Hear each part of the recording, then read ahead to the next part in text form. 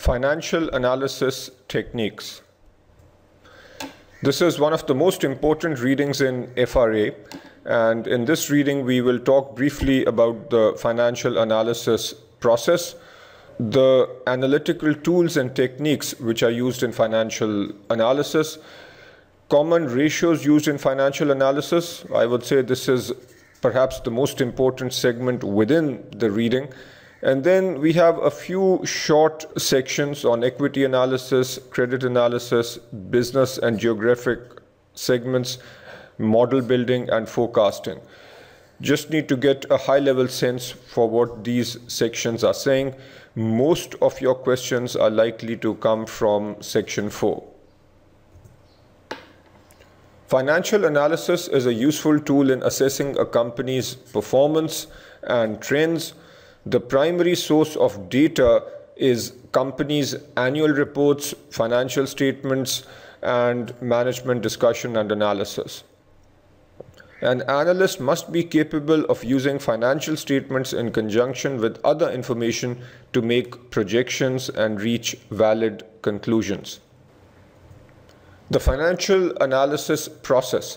Prior to beginning any financial analysis, the analyst should clarify the purpose and context and clearly understand the following. What is the purpose of the analysis? What questions will this analysis answer? What level of detail will be needed to accomplish this purpose? What data are available for the analysis?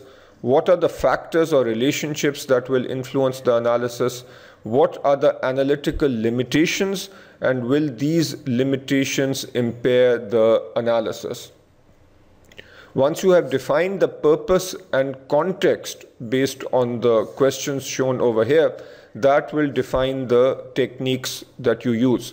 For example, if your purpose is to make a long-term equity investment, and this is a substantial investment, then obviously the level of detail required will be more relative to another analysis where you are making a short-term fixed income investment.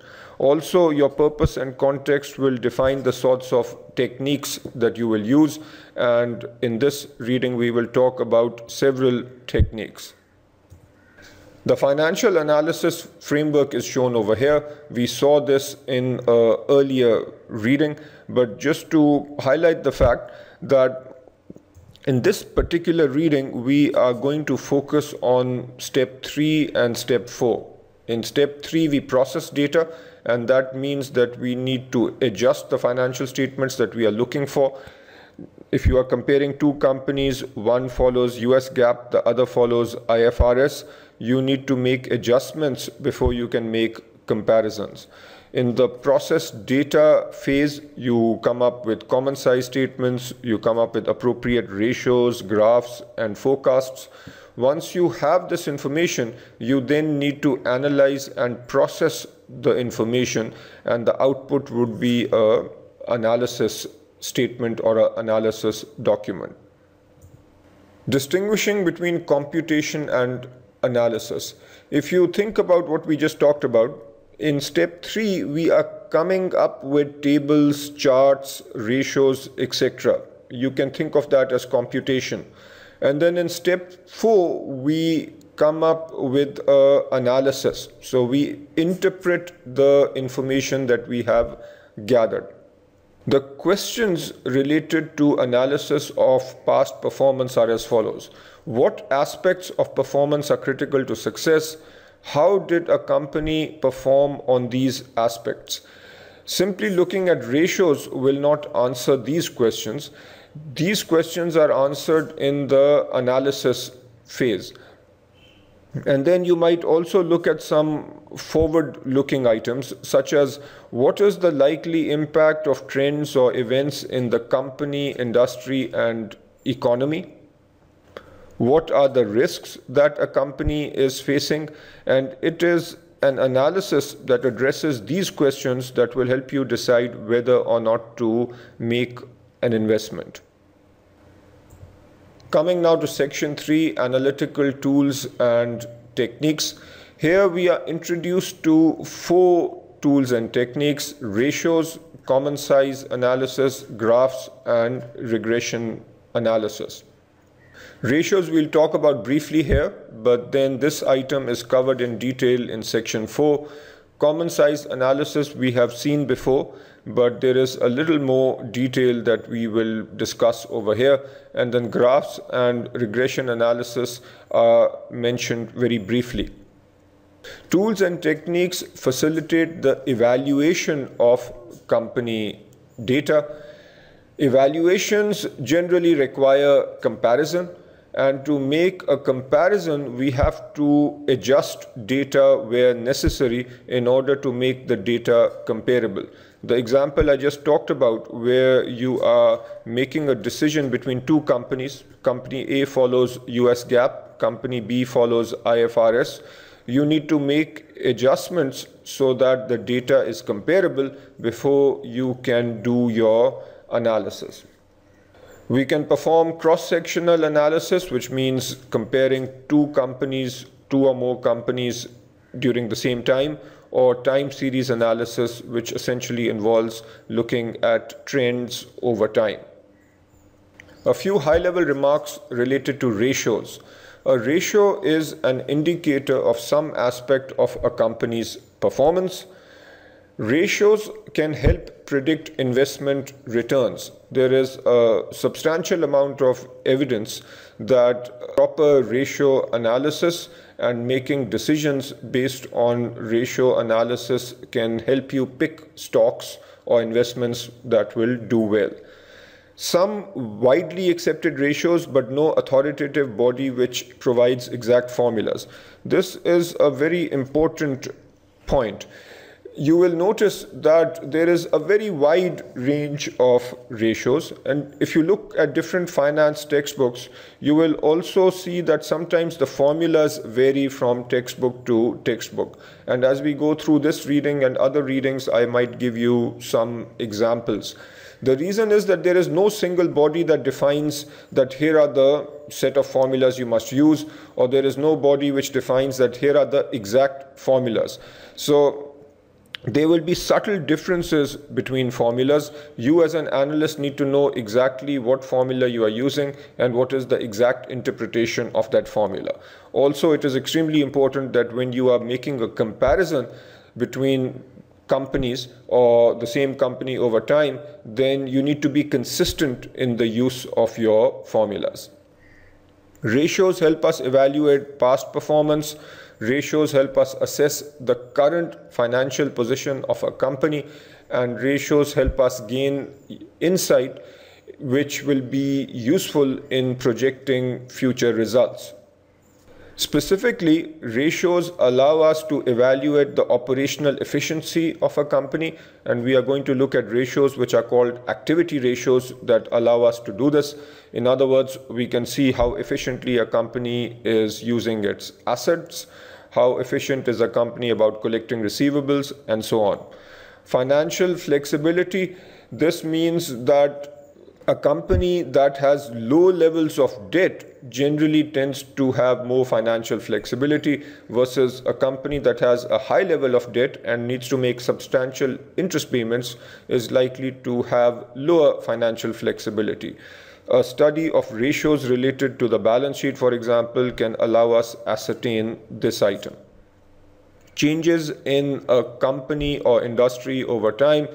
For example, we can look at how gross profit margins are changing over time. We can look at how profit margins are changing or how activity ratios are changing over time. And finally, company performance relative to the industry. All this can be done using ratio analysis. Some factors to consider when using ratios: we need to use judgment. If you have a current ratio, current assets over current liabilities, which is equal to 1.1, is this good or bad? The answer is that we need to use our judgment. We need to evaluate the specific company. We need to look at this ratio in the context of the industry. So an important point when using ratios is that there isn't always necessarily a right answer or a wrong answer. You have to use your judgment. You need to recognize that different companies might be using different accounting policies or accounting methods, and hence you need to make adjustments in order to compare ratios across different companies. Very often, a given company will have a diverse set of operating units or operating activities, so there is a high degree of heterogeneity.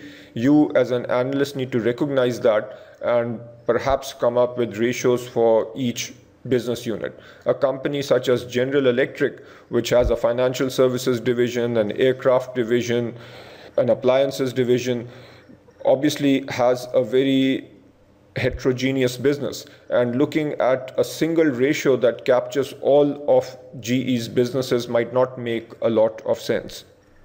Consistency of results.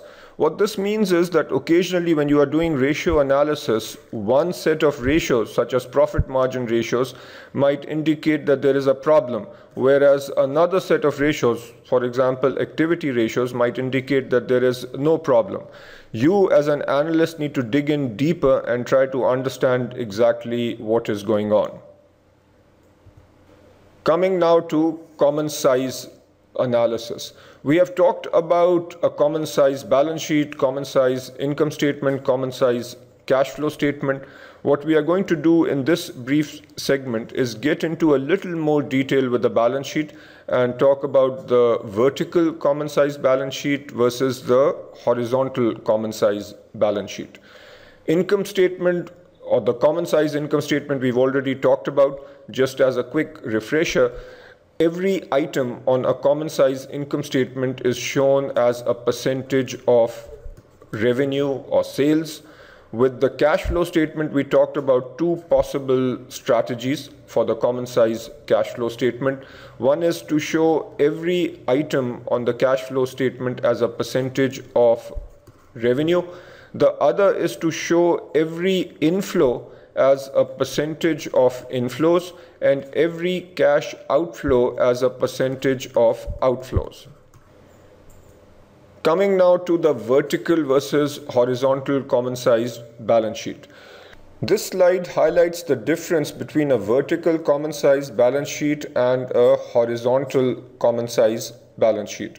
We have already seen the vertical common size balance sheet in the readings on balance sheets.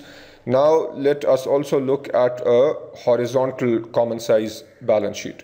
With a horizontal common size balance sheet, we essentially highlight structural changes in a business. Let's look at what's going on. We take a base period such as period 1 and we look at each item in that base period. Let's say that our cash in the base period is 50 and then cash at the end of period 2 is 40. All numbers after the base period are then shown relative to the base period. So if cash went from 50 to 40, the 50 is represented as 1. So every item in the base period is shown as a 1, and then subsequently the item is shown relative to the base period. So if cash went from 50 to 40, that means it went from 1 in the base period down to 0.8. If marketable securities were 100 million at the end of base period 1, then at the end of period 2, if the marketable securities remain the same, then we will see 1 and 1. Similarly, what we are looking at here with accounts receivable is that essentially accounts receivable went up by 30%. So notice that as with a vertical common sized balance sheet, even here we are doing a trend analysis over time. And again, this highlights the structural changes in a business. Whereas the vertical common size balance sheet highlights the composition of the balance sheet. The vertical common size balance sheet can also be used for a cross-sectional analysis. Here we have two companies, company A and company B, and we are looking at every item on the balance sheet relative to total assets. Inventory, for example, represents 8.7% of total assets for company A, whereas inventory represents 10.2% of total assets for company B. All else equal, this seems to imply that company A is doing a better job of managing inventory. Let us briefly talk about the relationships among financial statements. What we've seen so far is a common-sized balance sheet, common-sized cash flow statement, common-sized income statement, and all of them simply looked at ratios relative to that particular statement.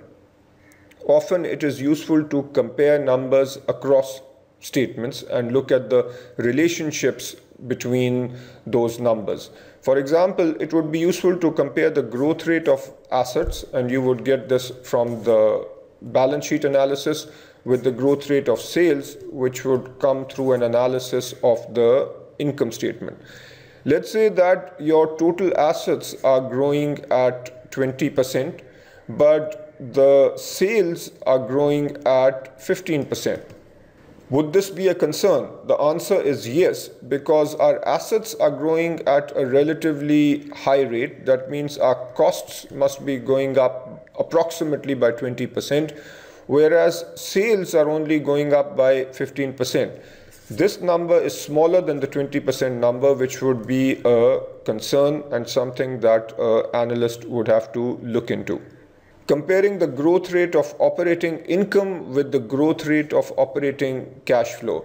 Ideally, these growth rates should be similar, even though operating income from the income statement and operating cash flow from the cash flow statement are slightly different. They are measuring slightly different items, but still the growth rates should be approximately the same. If our operating income is growing at a relatively high rate of 15%, but the operating cash flow is flat, that would be a concern, because it would imply that potentially earnings are going up because of accrual-based accounting, and the impact is not being seen with the actual cash flow. Compare growth rate of inventory and receivables with growth rate of sales revenue. Here again, let's say you have a situation where revenue is going up by 20%, inventory by 60%, and receivables by 40%. Should you be concerned? The answer again is yes, because revenue is only going up by 20%, but at the same time, inventory is going up much faster and receivables is also going up at 40%. If these numbers are much higher relative to the growth in revenue, that might imply a problem with inventory management and receivables management. Graphs are used frequently in financial analysis. They allow us to compare performance and financial structure over time. There are several types of graphs, such as line charts, pie charts, bar charts, and so on, and the key is for a financial analyst to use the right chart for the right purpose, and that is partly a science and partly an art. The curriculum shows us two kinds of charts. One is a simple line chart, where over time we are looking at how the assets of a company are changing. So you might have a situation where the cash situation is presented. You can show the current assets, the long-term assets. If you look up any annual report of a company, you will see charts that perhaps show how the net income is changing. You might see pie charts that show the financial structure of a company. The curriculum also shares a bar chart which shows essentially how the asset composition is changing over time. So in period 1, we might have fixed assets that are a certain amount and current assets that are depicted by the height of this bar. And then in period 2, the fixed assets have increased by this amount. The current assets have also increased, and so on. From a testability perspective, I don't think this is overly important, though in the real world, charts and graphs are used frequently. Regression analysis is something that you will see at level 2, but regression analysis essentially helps you identify relationships or correlations between variables.